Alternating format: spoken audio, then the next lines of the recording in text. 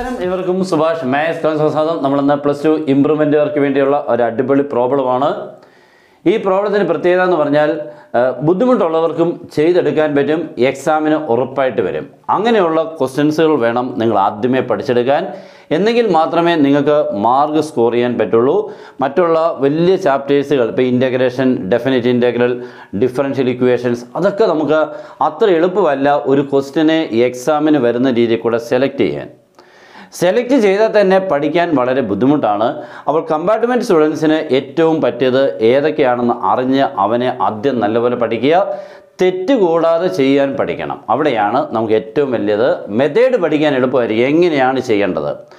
എങ്ങനെയാണ് ചെയ്യേണ്ടതെന്ന് പഠിച്ചാൽ പോലും ചെയ്തു വരുമ്പോൾ തെറ്റിയാൽ പോലും നമുക്കറിയാൻ പറ്റത്തില്ല. അതുകൊണ്ട് തെറ്റാതെ ചെയ്യുന്നെന്ന് ഉറപ്പ് വരുത്തിയെങ്കിൽ മാത്രമേ ഒരു ക്വസ്റ്റ്യൻ എക്സാമിന് അറിയാവുന്നത് വന്നാലും ഫുൾ മാർക്ക് നമുക്ക് കിട്ടത്തുള്ളൂ. ഓക്കെ, അപ്പോൾ അങ്ങനെ ഒരു ക്വസ്റ്റ്യനെയാണ് നമ്മളിപ്പോൾ സെലക്ട് ചെയ്തേക്കുന്നത്. ഇതേപോലെയുള്ള ക്ലാസ്സുകളൊക്കെ നമ്മളിങ്ങനെ തന്നുകൊണ്ടേയിരിക്കും.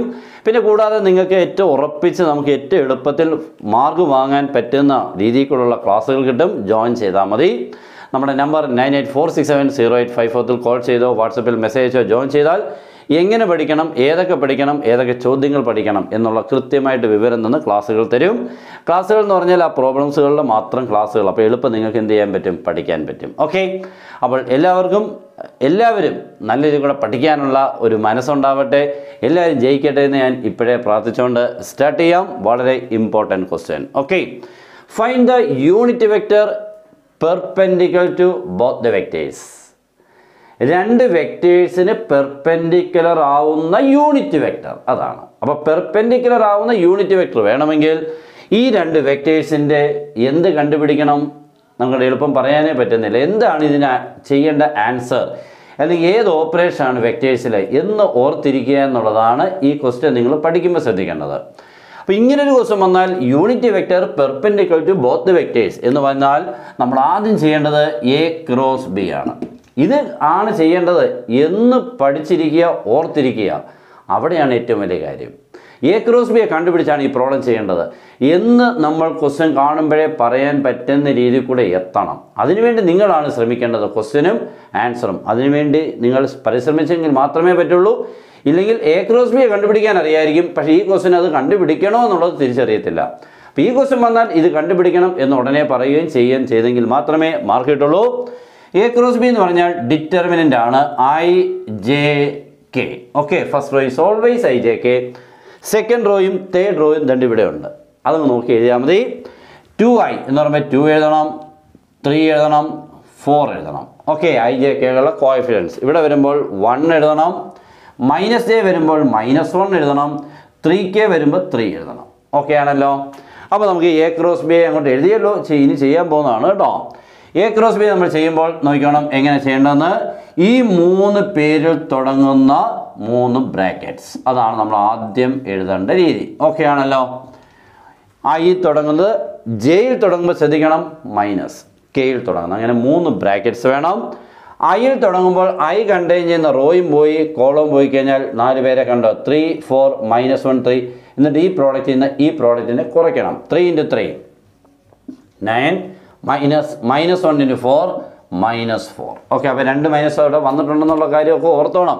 3 × 3 9 ഇതിൻ്റെ പ്രോഡക്റ്റ് എഴുതുക, മൈനസ് ഇട്ട് ശേഷം വേണം ഇതിൻ്റെ പ്രോഡക്റ്റ് എഴുതുക. അപ്പോൾ ഇതിൻ്റെ പ്രോഡക്റ്റ് വരുമ്പോൾ അവിടെ മൈനസ് ഉണ്ട്, അപ്പോൾ 2 മൈനസ് പ്ലസ് ആവുക എന്ന് തോന്നിക്കണം. ഓക്കെ, J × എന്ന് പറയുമ്പോൾ J കണ്ടുകഴിഞ്ഞാൽ റോയും പോയി കോളം പോയി കഴിഞ്ഞാൽ കണ്ട ബാക്കി 4 പേരെ കണ്ട ദൂരെ 2 4 1 3 2 × 3 6 1 × 4 4 6 -4. Okay, second bracket. മൂന്നാമത്തെ ബ്രാക്കറ്റ് K × നമ്മൾ K കണ്ടെന്ന റോ പോയി കോളം പോയി കഴിഞ്ഞാൽ കണ്ട 2 3 1 -1. അപ്പോൾ ഇതിൻ്റെ പ്രോഡക്റ്റ് മൈനസ് ഇതിൻ്റെ പ്രോഡക്റ്റ് 2 × -1 -2 -1 × 3 3. ആൻസർ വരുമ്പോൾ 9 + 4 13 ആണ്. അതിൻ്റെ കൂടെ ഈ I കൊടുക്കുക. 6 - 4 2 ആണ്. -j വരുന്നുണ്ട്, -2j. -2 -3 എന്ന് പറയുമ്പോൾ -5k. ഓക്കെ, അപ്പോൾ നമുക്ക് A × B കിട്ടി. ഇനി ഇതൊന്നും മറന്നു പോയില്ല. A × B എങ്ങനെയാണ് കണ്ടുപിടിക്കുന്നത്, ഡിറ്റർമിനൻ്റ് ഒക്കെ ആണെന്നുള്ളത് ഓർത്തിരുന്നോണം. ഓക്കെ, നെക്സ്റ്റ് നമുക്ക് ഇതിൻ്റെ മോഡുലസിനെ കണ്ടുപിടിക്കണം. That is modulus of A × B. How to find the modulus of A vector? Starting from root of. റൂട്ടിനുള്ളിൽ ആര്? ഈ 3 നമ്പറിനെ കാണുന്നുണ്ടോ, ഇതിൻ്റെ എല്ലാം സ്ക്വയറും എഴുതിയേക്കണം. 13ൻ്റെ സ്ക്വയർ 169 പ്ലസ് ഇട്ടോണേ. ഇതിനിടയ്ക്ക് മൈനസ് ഉണ്ടോണ്ടോ, മൈനസ് ഒന്നും ഇട്ടില്ല. ചിലപ്പോൾ പരിചയക്കുറവ് കൊണ്ടൊക്കെ മൈനസ് ഇടും. മൈനസിനെ കാണുമ്പോൾ മൈനസ് ഇടും, പ്ലസിനെ കാണുമ്പോൾ പ്ലസ് ഇടും. ഇതൊക്കെ നമുക്ക് പരിചയക്കുറവ് കൊണ്ട് ഉണ്ടാകുന്ന തെറ്റുകളാണ്. ഇവിടെ ആര് സൈൻ വന്നാലും always plus, positive. Okay, next -2ൻ്റെ square 4, 5ൻ്റെ square 25. ഇത് 3 കൂടെ ആഡ് ചെയ്യുമ്പോൾ 29, 69, 198 എന്ന് തോന്നുന്നു കേട്ടോ. ആഡ് ചെയ്തോണം. ഓക്കെ, അപ്പോൾ നമുക്ക് അതും കിട്ടി. നെക്സ്റ്റ് നമ്മുടെ ആൻസറിലോട്ട് പോവാണ്. Unit vector perpendicular. Okay, therefore unit vector perpendicular to both A and B equal to, formula is A cross B divided by modulus of A cross B is the formula for finding the unit vector. A cross B കൂടെ കിട്ടിയതുകൊണ്ട് ഇതങ്ങോട്ട് എഴുതും, മണ്ടയ്ക്ക് എഴുതണം. Means 13i minus 2j minus 5k by root of 198. തീർന്നു. ഇതാണ് ഇതിൻ്റെ answer. വളരെ വളരെ ഇമ്പോർട്ടൻ്റ് ആയിട്ടുള്ള ഒരു ക്വസ്റ്റൻ ആണ്. Unit vector perpendicular to both the vectors A and B. അപ്പോൾ ആദ്യം എന്താ ചെയ്യേണ്ടത്? Firstly find A cross B, then find the modulus. ചുമ്മാ ഡിവൈഡ് ചെയ്യണം. എ ക്രോസ് ബി കൂടെ കിട്ടി. ഈ വെക്ടറിനെ അതിൻ്റെ മോഡുലസ് കൊണ്ട് എന്ത് ചെയ്യണം? ഡിവൈഡ് ചെയ്യുമ്പോൾ തീരും. ഓക്കെ, ഇനി ഈ ചാപ്റ്റർ തന്നെ യൂണിറ്റ് വെക്ടറിന് വേറെ ക്വസ്റ്റൻസുകൾ എക്സാമിന് വരും. അതുമായിട്ട് നമ്മൾ ഉടൻ തന്നെ എത്തും, വലിയ താമസമില്ലാതെ. അപ്പോൾ നിങ്ങളെല്ലാവരും മാക്സിമം നല്ലപോലെ പഠിക്കുക.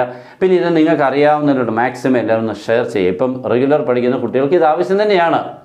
പിന്നെ ഞാൻ ഇതെടുത്തത് നിങ്ങൾക്കൂടെ എല്ലാവർക്കും ചെയ്യാൻ പറ്റുന്നൊരു പ്രോബ്ലം സെലക്ട് ചെയ്തതേ ഉള്ളൂ. ഓക്കെ, അപ്പോൾ എല്ലാവരും അടിപൊളിയായിട്ട് പഠിക്കുക. ഇപ്പോൾ കമ്പാർട്ട്മെൻറ്റ് എഴുതാൻ പോകുന്ന കുട്ടികളൊന്നും ഇനിയും ഇത് എഴുതാനുള്ളൊരവസരം ഉണ്ടാവരുത്. അടിച്ചു പൊളിച്ച് ഇപ്പം തന്നെ കംപ്ലീറ്റ് ചെയ്തേക്കണം. Good bye.